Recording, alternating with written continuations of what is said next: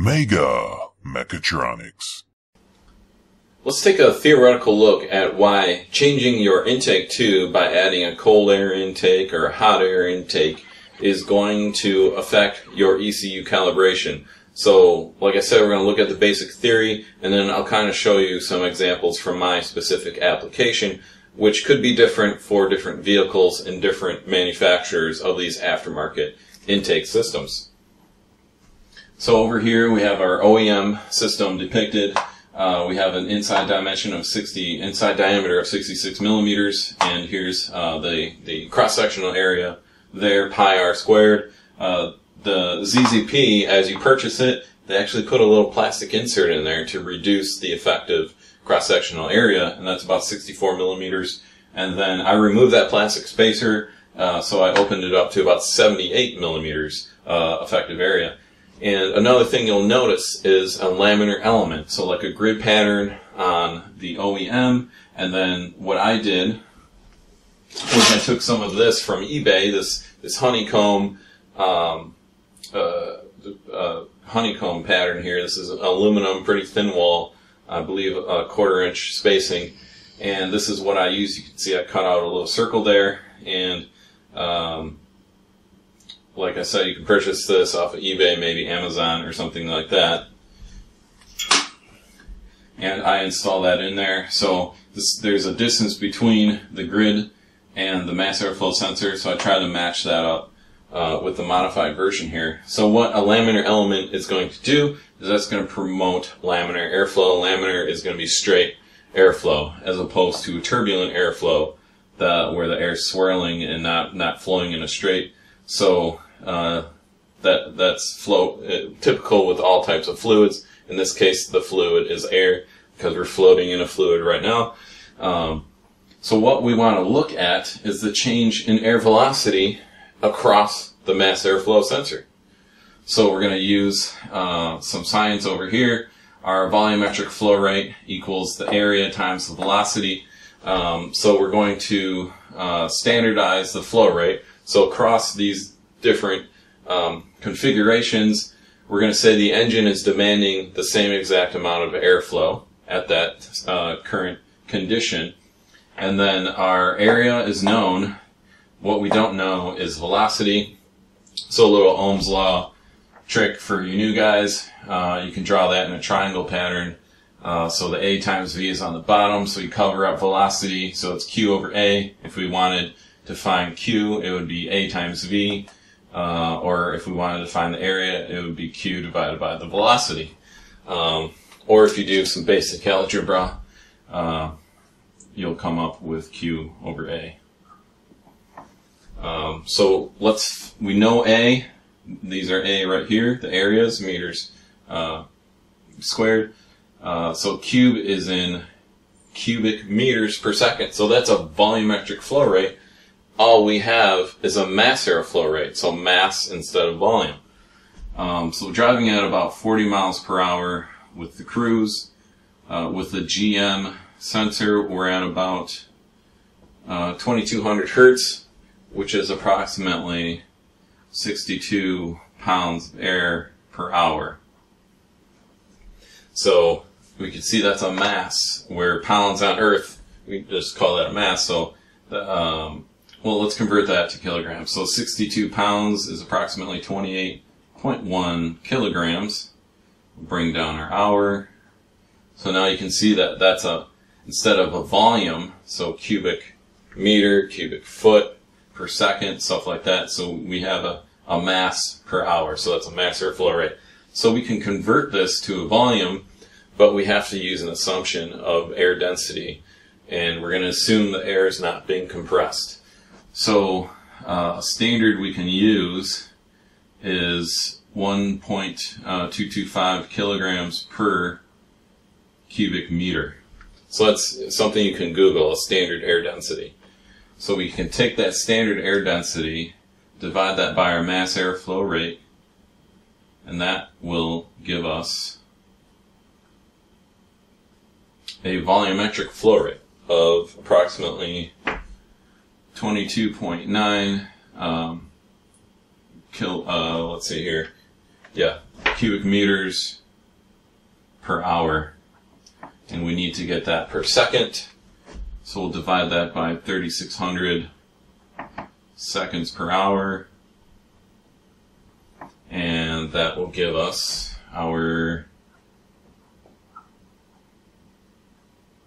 volumetric flow rate of cubic meters per second. So we change the hour into the second there. So now we have our Q, so that equals Q. And the next thing we'll do is we'll plug it in this formula and find our velocities.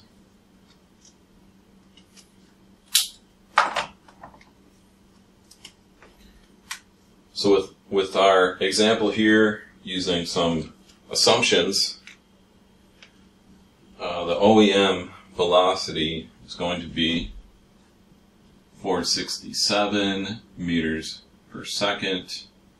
This one's 335 meters per second. And then we're down here at 496. So you can see by increasing the inside diameter, we slowed it down, and we decreased it by about 2 millimeters, and this is theoretical. It actually increased the velocity by, let's look at some percentages here. So here we slowed this down by 28.3%, and here we sped it up by 6.2%.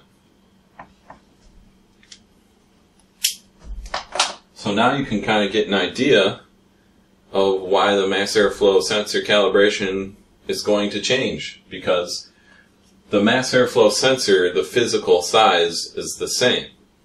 So if we slow down the air velocity per unit area, there's less air molecules there to pull heat off of the hot wire heating element. So we got our little hot wire element, and we're going to heat that up, and that's going to heat up the air molecules around it. And let's say our airflow is flowing across it. In this example here, where we slow down, we got our air molecules coming in, they're transferring heat, they're bumping into the hot air molecules, and then those hot air molecules are being pulled off, making some room for some more cold molecules. So we're cooling this wire down by forced convection. And if we increase the velocity by going to the OEM or putting that spacer in, we have a heck of a lot more air molecules flowing past that wire per unit area. So we got way more air molecules and way more heat transfers going on. So we're going to be cooling this down significantly more by having a higher velocity. So what I'm trying to show here is, with this style, we could be introducing turbulent air, which could affect, at certain engine airflow demands, it could create some turbulence just from the dynamics of the air filter system and things like that. So that could create some offset. And then here, where I tried to improve the consistency of the airflow by inserting the element, I increased the diameter and caused the velocity to drop, which is going to affect how well we're going to cool the hot wire in the sensor. So in this situation, theoretically, it should cause a lean condition, and the computer should be trying to add more fuel, so we'll go into a positive long-term fuel trim. And we'll take a look at an example of that with my vehicle, with my specific application. I'm not trying to say this holds true for every vehicle. Well, I think it does hold true for every vehicle, but how much of a difference, 6.2%, negligible. This would actually probably, maybe in most conditions, enrichen your long-term fuel trims, which isn't as bad as leaning out your long-term fuel trims. So yeah, let's take a look.